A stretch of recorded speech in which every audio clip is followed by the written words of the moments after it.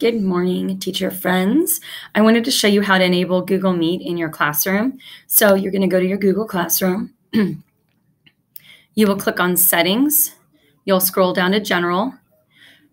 The very first time you do this, you need to click Generate Meeting Link. Once you've done that, you click Save. And now the students will see the Meet here.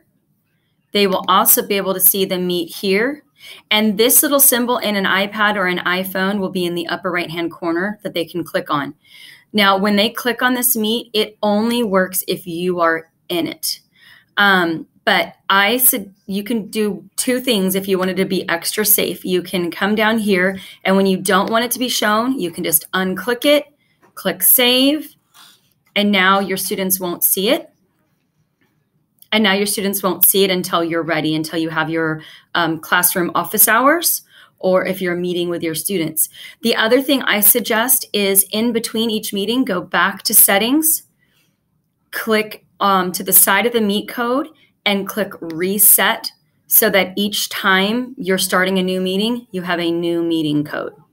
I hope that is helpful, and you don't need to save for that. It'll just automatically generate, and it will generate as many new meeting codes as you want. All right? Another thing that's important is that when you get out of your meeting, you need to make sure that your kids sign off first. If you have one kid that's lingering, like this kid right here, what you can do is you can click the down arrow, and this is where you can pin them to the screen, mute them, or you can remove them from the class. So I would make sure that everyone is removed from the class before you click the leave call. You can also turn off your camera, just if you don't want your face to be shown during these. You can also turn on closed captionings so that anything you say as you're talking will come across the bottom, and you can also present your screen. So those are kind of the basic features of it. But again, make sure before you leave a meeting, before you click this sign off button, that you go up here to participants and you kick anybody out so that it's just you're the last one remaining. All right, and then you can go down here and shut off the call. Thanks, everyone. Hope everyone is staying safe.